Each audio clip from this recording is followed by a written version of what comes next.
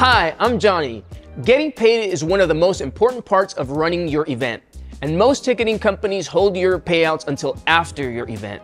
Fortunately, with TicketSpice, you can get payouts before your event and can choose either weekly or monthly intervals. Let's show you how to start accepting credit card payments for your event and make sure you get that money in the bank when you need it. As a reminder, this video is best viewed on your laptop or desktop, or at least make sure to flip that phone sideways to see these beautiful screens.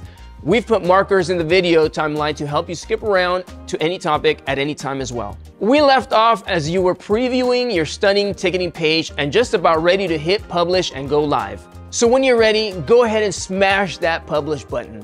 Don't worry, once you publish, no one will see your page until you choose to share it. Now, after you hit publish, a pop-up will guide you through accepting payments through our preferred payment processor.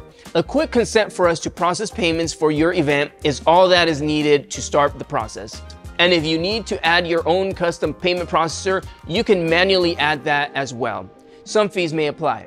To start accepting payments, we'll need to verify a few things about your organization, such as tax ID or EIN, address, website, and point of contact. We'll also need to verify you are really you with your date of birth and the last four of your social security number.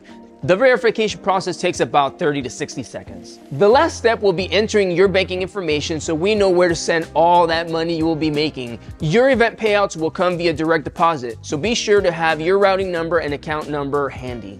Once you've linked your bank account and set up your payment processor, now you're ready to publish and go live.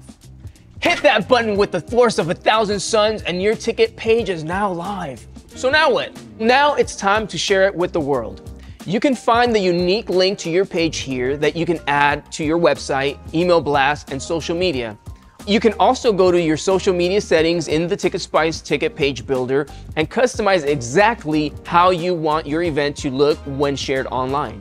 Also, be sure to check out the Google Event Discovery settings that will feature your event to people in your area.